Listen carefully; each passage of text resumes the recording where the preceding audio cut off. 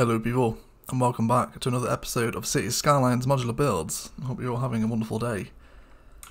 And in today's modular build, we are going to be working on something that's a little quirky, more kind of aesthetically functional than actual functional, if that makes sense. So this has been a request from a couple of people, more specifically one of the moderators, Combat, has requested that we build a space centre, something where you can focus kind of all your high-tech buildings around, and obviously the two kind of space buildings that we have, and a couple of the monuments as well, like the Hadron Collider and the space elevator. We'll try and get those in as well.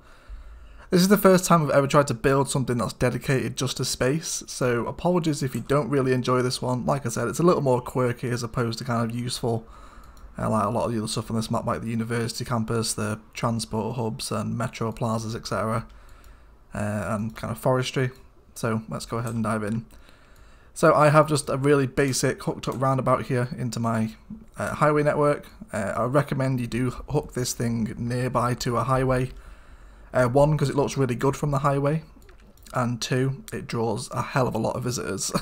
So you're going to want that road connection and public transport connection. Like you can see, I prepared a monorail line to be factored into this thing as well. So for the roads, I'm going to be using pretty much all the industry roads. Obviously these come with industry expansion. There's three variants, small regular, small one-way, and the medium. Now let's just go ahead and dive in. So from your middle roundabout, obviously we're going to want to go ahead and lock this off so it doesn't kind of bend out of shape as we draw off it.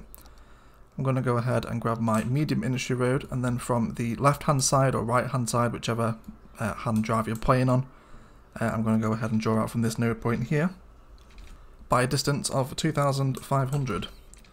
So this is a fair old road, and there we go. So 2,500 in construction cost.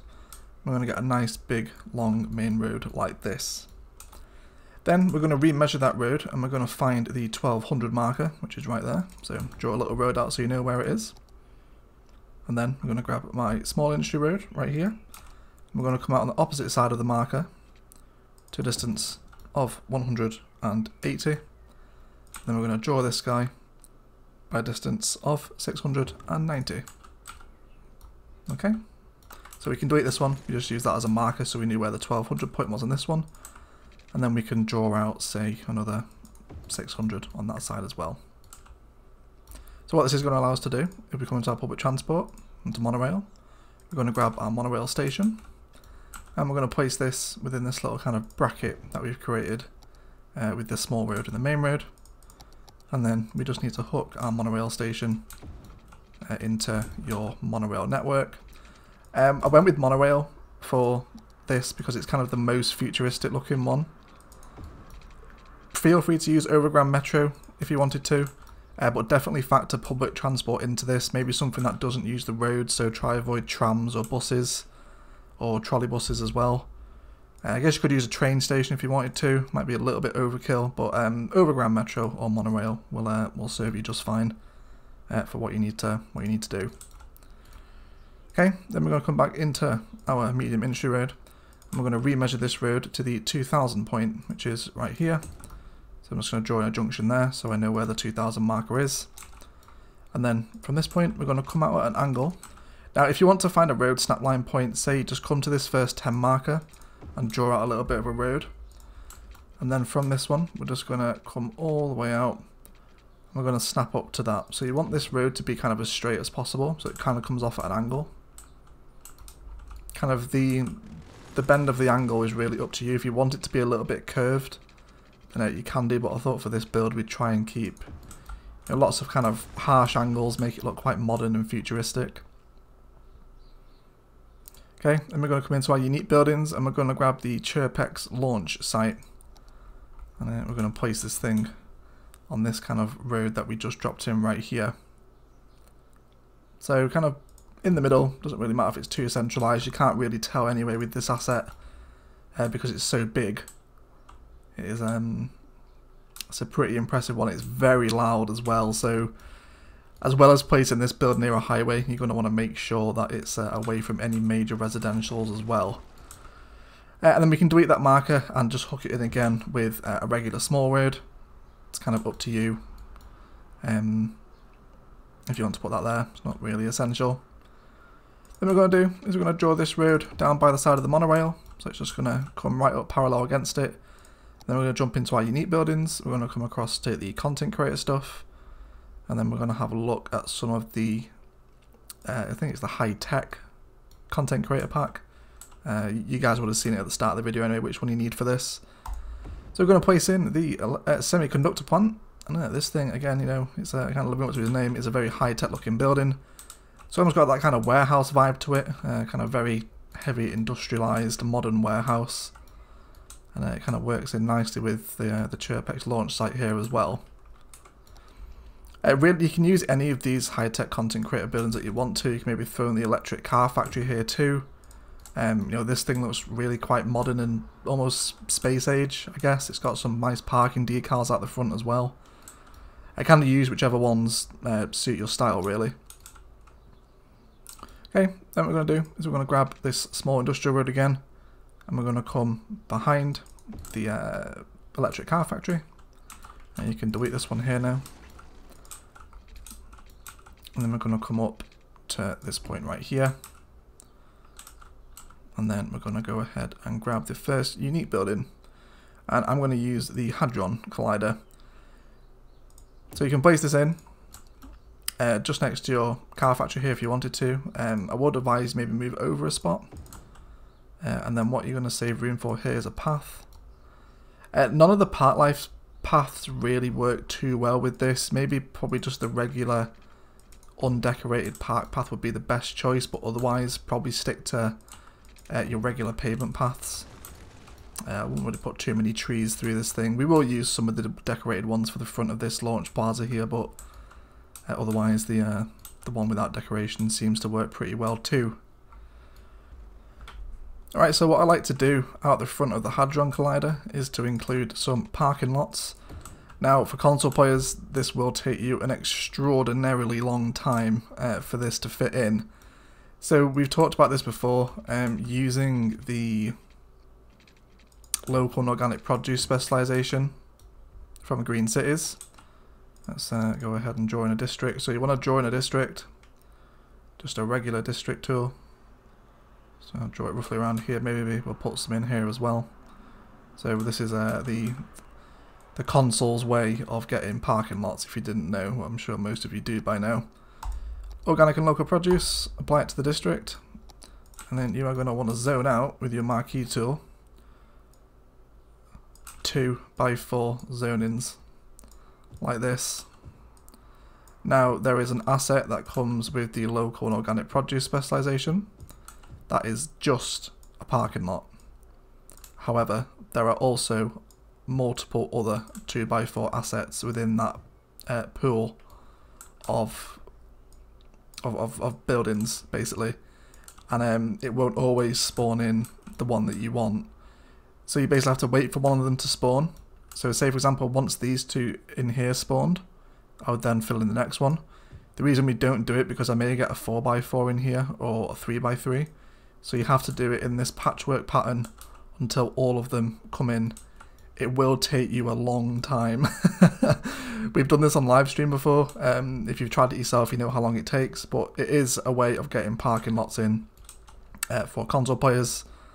And I'll just hang around until they do come in for kind of the final outro charge, and you can see the effect that it has, having all the parking lots in front of this really big important building here. We're also starting to get a really nice kind of image from the highway as well. Very important kind of build we've got going on over here, right? Okay, fantastic news. So let's move on to the kind of second phase of this thing right now. Let's tidy up this road a little bit here as well. So we're going to come back to our small industry road, and then from this snap point along the top edge of the roundabout, we're going to come out by 300, and we can now delete all the snap nodes here as well. I'd also recommend that kind of with your roundabout as well, keep them as industrial roads. It really helps add to the theme of this build, because the industrial roads are really nice. They have these little kind of yellow bollards on them as well. I know the medium one looks really good heading down the middle too. Then we're going to grab a road toll, and I'm going to go for the two-way toll booth, just the smallest one. You can use the larger one if you want to, but from my kind of testing of this build, the The small one works just fine. Then what we're going to do is come back and grab our small industry road, and we're going to draw a box all the way around this big Chirpex launch site. I'm going to come down here and hook him into there. So that does help give a really nice border to this particular building, because it kind of looks a little strange when it has nothing on it.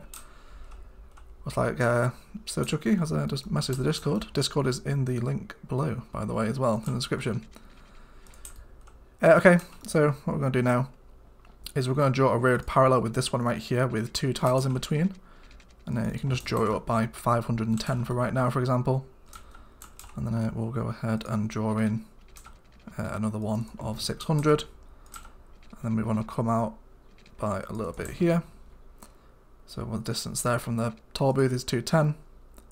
Grab our freeform road, hook onto this road guideline right here. And then we're just going to curve the road a little bit. And then come in to our little box here. So just throw in a nice little curve. If you want to, you can just keep it straight right angles. It's up to you, really. And then this space is going to be used for our... I think it's a unique building again, isn't it? Where is it? Here it is. The space shuttle launch site. And we're going to place this thing in right up alongside the edge of this corner. So it will be off center. If you want to centralize it, feel free. But I found it worked kind of a little bit nicer without it. It's going to come out by 90. And of course we're going to box this thing in again. So this is going to sit right up alongside our, I can't remember the name of these things, Chirpex launch site. What's this one called? Space shuttle launch site, right, okay. Then we're going to draw this road out a little bit further, and then we're going to do something similar again. We're just going to try and get that straight road on an angle, about 600 there. So you have kind of a triangle right here, so from each corner you have 450, 420 and 600. And then right here we're going to have room for our space elevator, and we can place this in just about here. So we've got a very cluster of important space looking buildings along here. All looks very bare at the moment, but don't worry, we'll do a lot of detailing with fences and trees to kind of make this thing look a little more secure and kind of government organised. Okay, and then what we want to do here is we're going to come back to this main road. So you draw out by another 250 and then just hook it into the box over here, and then draw in another road down here and hook into this corner, which is the road that feeds onto the Hadron Collider. And then really with this space you kind of have free roam now to go ahead and place in any of the buildings that you wanted to. There's a lot of opportunities to use the high-tech stuff here, so the Robotics Institute kind of is a really nice looking space age building, you know. Kind of a lot of this stuff is. It's a fairly big build as well. For console players with your 9 tile limit, you may want to kind of scale this down a bit. You will take up an awful lot of your map with this thing, but yeah, it's a fun little build anyway. There's also the software development studio too. If you wanted to squeeze this thing in, you can do. Television station kind of works nicely. Another one of the unique buildings that fits in really nicely with this thing is the climate research station. This thing just kind of fits in really nicely. We'll just kind of drop it on the road here so you can see it. It's got kind of this little radio mast with it. Again, lots of kind of space age looking stuff that just fits in nicely with the build. Feel free to factor this in somewhere as well. It does have kind of a lot of green grass integrated in with it, so maybe it could be like a little stationary support building. So I might just draw this off with the correct road. Let's grab that industry. So I might just want to drop this towards the edge of the build, so it's kind of like a little supporting building. Right? Okay. So detailing, definitely jump into your oil industry area and grab oil industry fence. Turn off oil snapping. And basically kind of around the perimeter of this thing, so starting at the front of it, you just want to draw in lots of very sharp right angle oil industry fences. It'll really make the difference to the way that this thing looks, kind of down from the street level. You see it's got kind of this very secure border around it, a big spiky fence, you know. If you're kind of looking at some of the the largest space stations in the world, like, you know, Cape Canaveral in Florida, for example, which I did actually take a look at before, kind of looking at designing this build. Lots of high fences, you know, you can't just walk into a place like this.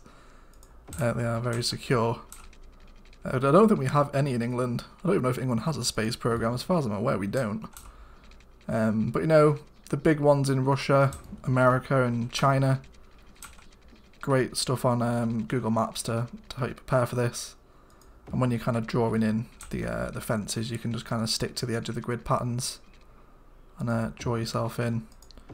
Recommend keeping the fence to the straight road tool, because it's kind of very unusual to see a curved fence kind of based on the metal or the material this thing is made out of. So keeping it at right angles and then drawing it parallel with your highway just kind of gives a nice grand impression. It's all very fenced off, and then you kind of come into this large open space here. You've got your car parks, which we'll have a look at towards the end of the episode as well. And you know, don't forget to hook your monorail station into an existing line as well, which I'll do kind of towards the detail and end of the episode. But that's really it, guys. We'll hook this guy in as well. Let's cut off a little bit and let's make a nice little box down here. Final thing you want to do is turn off all your traffic lights here, because the Chirpex launch site does attract industrial traffic. So if you don't know this, traffic routes, junctions is a unmodded way to turn off your traffic lights without Traffic Manager. I'm pretty sure they're the only ones that spawn in. Yes, they are. So this thing right here, the reason I put in the toll booth is because it kind of acts like a security gate, right? And we have a whole bunch of, you know, kind of important secure buildings over here as well. But yeah, I want to jump into a little bit of a detailing session, and we'll flesh out this field here with maybe some park assets and some paths. Lots of thick trees around this thing to kind of forest it off. Then we'll come back once we're ready to kind of show it off.